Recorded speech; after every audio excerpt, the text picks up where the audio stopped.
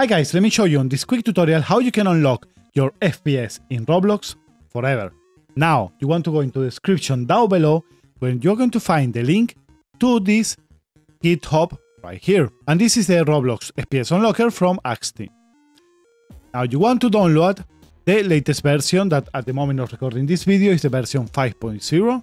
And you want to go right here where you see the Roblox FPS Unlocker x64 hotfix 1.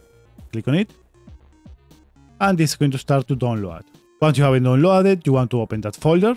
And in your download folder, you want to right click into the file itself and you want to click into extract all. Click into extract. Now that you have everything extracted, the file itself, I recommend you guys that you set it up somewhere in your desktop, because every time you restart your PC, you will need to double click into this program every time you want to play Roblox without any frame rate limits. So set it up into your desktop.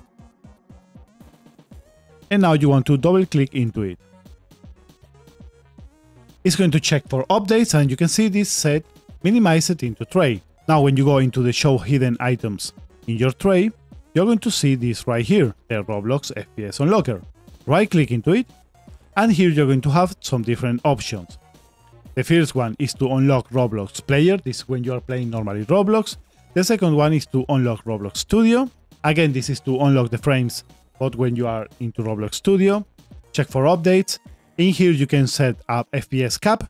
If you have any problems with your monitor, your refresh rate, or your PC, you can set it right here from 30 all the way up to 360.